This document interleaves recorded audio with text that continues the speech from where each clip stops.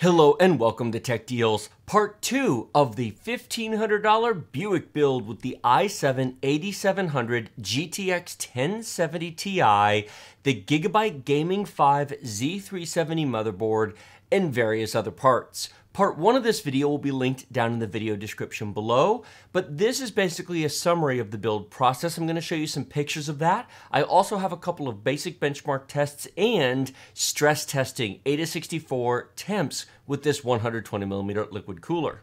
In today's video, I'm going to talk about the experience of building in this case, what I would do differently if I had it to do again, and my thoughts on alternatives of this. Now, I did discuss the alternatives a bit in the first video, but since playing around with this, I have a few more thoughts in that department. First, let me say, if you're new to my channel, welcome. Thank you for joining. If you are a regular long-time viewer, welcome back, and you will notice this does not follow my normal plan of build video series where I do 4, 5, 6, sometimes 7 videos on a computer with great detail in every regard. The first video was pretty long and I put a lot into it, but this is actually going to be the second and last video on this computer. I'm not doing the actual video of the build. I'll show you some pictures of it. I'm going to show you some stress testing and a few other things here in a minute, but I have quite a few build videos to get done in the next 30 days or so, so this is an abbreviated build. I just did an i7-8700K. This isn't that far off other than cooler size and case choice. In terms of quality of motherboard, in terms of quality of components, it's pretty similar overall, except for the case, cooler, and power supply. Those scaled back because we have a non-K chip and there's just no need to spend a lot of money on them if you're not going to go for 5 gigahertz. First, I want to talk about the build process itself, my thoughts of this case after putting a system in it, and then I'm going to talk about some of the questions and comments that were beneath the first video. I want to address some of the component choices because perhaps the first video didn't fully explain it, or perhaps some people need to hear it phrased differently in terms of my point of view. As I said in the first video, custom PCs are custom. There's nothing wrong with you changing stuff in a build like this to suit your own personal preferences or desires. Ryzen 5 1600, i5 8600K, I completely understand. It's your machine, build it your way. You can see I now have the system powered on. It is running, although it's not connected to anything at the moment. You can see the one red LED fan in the front. I mentioned before there's room at the bottom for a second one. There is. Somebody made the comment that rather than take the drive cage out, you can take the front panel off. That's actually true. I didn't actually think about that. That's a much easier way to go about. So if you want to put a fan on, this front panel does come off. You can see there is a red LED light strip up here. I actually was not aware of that one until I turned it on. When it came on, I was like, oh, that's actually pretty cool. So you can see what it looks like in the front. Now, these are red LEDs. It's not RGB, so you can't change the color without changing the fan. It is not overly bright. I'll turn the lights down in just a second so you can see what it looks like, but it's a muted color, at least in the bright light, so it's not glaring, but it adds a nice touch to the system. I've now turned the lights out so that you can see what it looks like in the dark. Now, it is pretty dark in here, and you may notice it is not overly bright. Now, some of that is my camera, but the reality is if you're concerned about the red LEDs being this bright, garish light that's just going to be very distracting, it's not. They're muted. So if you're putting this under your desk or even next to your computer, it's not going to be this huge bright light shining in your eyes or otherwise causing a distraction. Now, you might want such a thing, but just be aware it's relatively dim, and so you're not going to have some huge bright light underneath your desk. Regarding the actual build of the computer and the installation of all the parts, let me offer you a couple of thoughts. In the individual case review I did of this Spec 02 case from Corsair, I commented that the two 120mm fan mounts on top really wouldn't allow the installation of a 240mm radiator. It would be really tight, and to check your motherboard, yeah, that's not going to work. I mean, yes, in theory, there might be a couple of motherboards that would allow that up there. There is no room in the top of this case. Fans only on the top. I've seen several people comment that you could mod the case to put a 240mm in the front. Yeah, I suppose. If you want that, this is the wrong case. Seriously, I said it before, I'll say it again. Get a bigger case if you want that large of a cooler. Likewise, this case is not designed for Darkwalk Pro 3s and Noctua D15s, so if you want those, again, bigger case. But for a 120mm cooler, that went in very, very easily. There was no problem installing the 120mm cooler in here. The only thought is the fan needs to be installed in the back rather than the front. In other words, it needs to be a pull rather than a push, pushing the air out the back. And the reason is because of the shape of the back of the case. The radiator itself is too large and wouldn't fit where the rear 120mm mount is. The fan fits there, and then the radiator fits it on it just fine. I'll show you a picture of that here. And essentially what I'll say is that it fits extremely snugly, but I did not have a problem with the plastic above the I/O shield on this motherboard interfering with the fan or the radiator. They were really close, but it was not a problem. Regarding cable management, this large bulge here does in fact give plenty of room for the ATX power cable and other items behind the case. There really is not a problem with managing cables for what you'll fit into this case. So that is okay. Be aware that while there is a hole up at the top to route the 8-pin CPU power connector, the motherboard blocks it where it's installed, so it's completely pointless. The 8-pin CPU power cable has to be run in the front. Now, thankfully, it's not too tall of a case, so I was able to run it up the side of the edge of the motherboard and up across the top. It's just a very, very tight fit. For the rest of the cables, there's ways to run them down the side channeling and to get them down to the bottom. Even with a full-size ATX motherboard, I did not find cable management to be a problem. Be aware, as you'll see from some pictures I'm going to show you here, it's messy at the bottom and there's no power supply shield. There's nothing covering all these cables. So it's not the prettiest build. And there's just no place to put all those spare cables for the power supply, and there's nothing to cover them. $60 case, less than $50 power supply. It is what it is. So if a beauty build with gorgeous cable management is your goal, yeah, this definitely won't do it. If you're okay to just stuff your cables down next to the power supply on the bottom of your case, it actually works just fine, even with a full-size ATX board. Likewise, I installed a 2.5-inch SSD as well as a 3.5-inch hard drive. Routing the power and data cables for those, not a problem. Very easy to install, toolless for both of them. So that went in quick and easy. I am pleased to report the system booted the first time without a problem. I did go into the BIOS and update the BIOS before installing Windows. This board does have both Meltdown and Spectre protection, Meltdown mostly being in Windows, but I did check with the inspector tool, and after installing the latest BIOS, yes, it is Spectre protected, so no problem there. In terms of the BIOS itself, it's fully featured and there's tons of options in there, but since we have a non-K chip, there's a limit to what you can do. Setting the memory to DDR4 2400 was of course not a problem with the XMP profile. If you buy faster RAM, it will of course run faster because it's a Z-series board. But overclocking the CPU is going to be very limited because, again, not a K chip. Can you use multi-core enhancement? Yes, you can. But unfortunately, it doesn't do anything. I played around with the various overclocking settings. I went in to manually turn on Turbo Boost. I set all the ratios to 46, even manually. I turned on multi-core enhancement. I set the ratio to 46.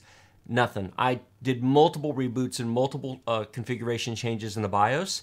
It would not run all 6 cores at 4.6 gigahertz no matter what I did. So, there are some boards that may do it. This one doesn't. 4.3 on all the cores is all you're going to get, unfortunately, at least with this board and this CPU. If this were an i7-8700K, then multi-core enhancement would let it run at 4.7 gigahertz on all the cores. Is a jump from 4.3 to 4.7 worth the $50-ish price difference between the K and the non-K chip? That's a personal decision. However, I will note that at 4.7 gigahertz, you're really going to be pushing the limits of a 120mm liquid cooler. Which brings up the question, at full AIDA64 stress testing, how hot does the CPU get on average with this 120mm cooler at 4.3 gigahertz on all the cores? Well, that's what you're looking at right now. I ran this for over 30 minutes to make sure the CPU was fully warm, everything was fully spun up, and as you can see here, the averages are absolutely trivial in the 50s. Yes, it temporarily spiked higher, sometimes into the 70s, but seriously, you are looking at temps that are so far below this chip's max operating temperatures, you will never have a temperature issue on the CPU. Now, to be completely fair, a 120mm liquid cooler is unnecessary for this.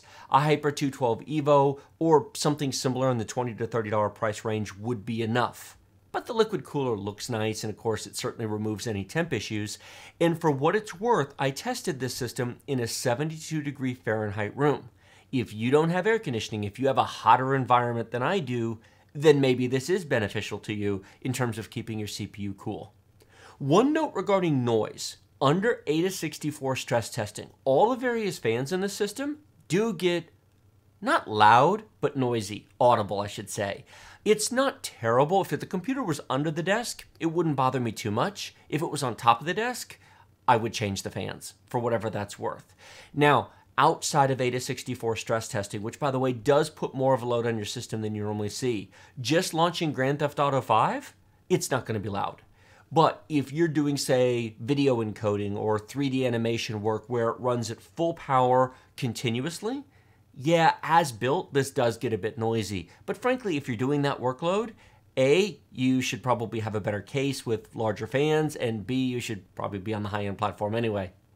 I'm now going to put up a couple of benchmarks. Cinebench R15, for example, you can see that here. I'm also going to show you 7-zip, the file compression decompression benchmark, as well as CPU bench. There's not a bunch of game benchmarks or whatnot here because the reality is I've done all of those. I've done the GTX 1070 Ti, I've done the i7-8700 and 8700K previously on my channel, so redoing those tests doesn't accomplish anything. The performance does not change just because the motherboard or brand of video card changes. Now, as far as this build, would I do anything differently or would I suggest doing anything differently? Yes, I would. The first change, as built, this motherboard is overkill for this CPU, to be completely honest with you. It's a $300 CPU, it's a $200 motherboard with great overclocking features and power delivery that is wasted on a 9K chip. So going down to perhaps the Ultra Gaming for $30 or $40 less, or perhaps going even lower, would I put the $99 board from Gigabyte on this CPU? Sure, why not? It's absolutely designed for it. It's a locked CPU. It'll run just fine on it. If you don't like the features of that board, they have several in between at 115, 135, 150, and so on. As you step up to each of those price points, you get better built-in audio chips, you get a better LAN chip. The very cheap boards have Realtek 800 series audio, Realtek LAN chips, etc. And then you move up to the ALC 1220 and Intel Gigabit LAN and whatnot as you move up that spectrum. Now, this is a gorgeous board with gorgeous RGB and Wi-Fi and wonderful features and 3 M.2 slots, most of which will never get used in this system. So it's overkill, but it looks really nice, and hey, if you just want a nice board, then by all means. The other change is the CPU and the motherboard choice itself. I could make an argument either way, Ryzen 5 1600 on a B350 board for $100 or this. It is really tempting to give you an absolute statement, buy this or buy Ryzen. This is sort of right in the middle. A GTX 1070 Ti is on the margin of value between a Ryzen 5 1600 and an i7-8700.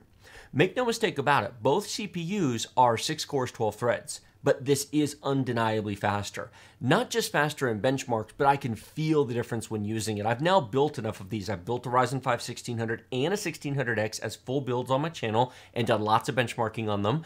I have an 8700K I use full time for my Twitch streaming downstairs. I've spent enough time with these to tell you, just using them, I can see and feel the difference. However, this costs more. How much? About $200 all up for the non-K chip versus a Ryzen 5 1600. That $200 difference comes in the motherboard, the cooler, and the CPU. You don't need a cooler with the Ryzen 5 1600. Run it at 3.7 gigahertz on the included RaySpire cooler, get a $99 motherboard, and you're good to go. Now, of course, you can buy a cheaper motherboard for this, but still, the Ryzen is less expensive. But it's not as fast. Does it matter?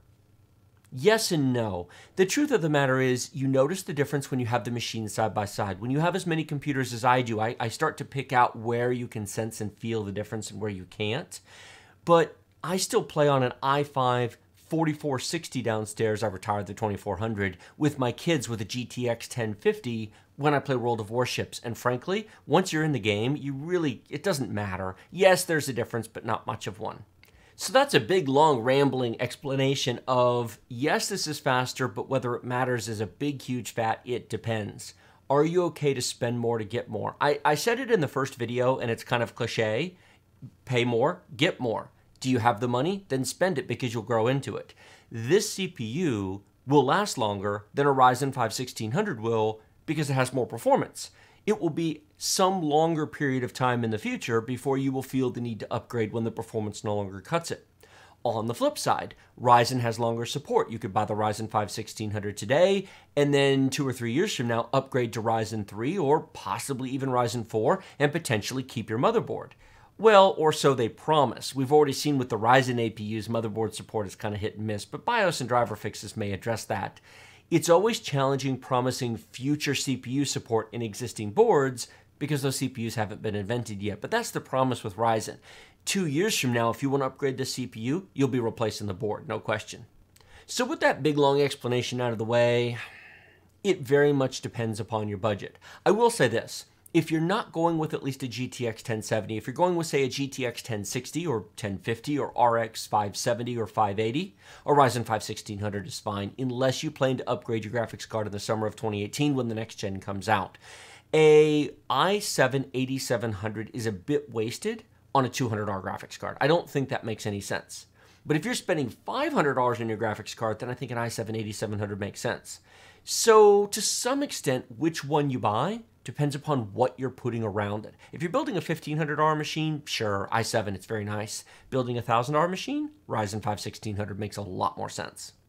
Like this video if you like it, share it with your friends if you loved it. Remember to subscribe to my channel with the big huge red button directly below. Questions and comments in the comment section. I'm sure there'll be more than a few. And as always, check out the video description. Links to Amazon and Newegg for all the stuff I've talked about here. As always, those are affiliate links. They do support the channel. Please consider using those if you are able to. I would greatly appreciate it. You can also follow me on Twitch and Twitter down there. And if you're able to support me on Patreon, I would greatly appreciate it.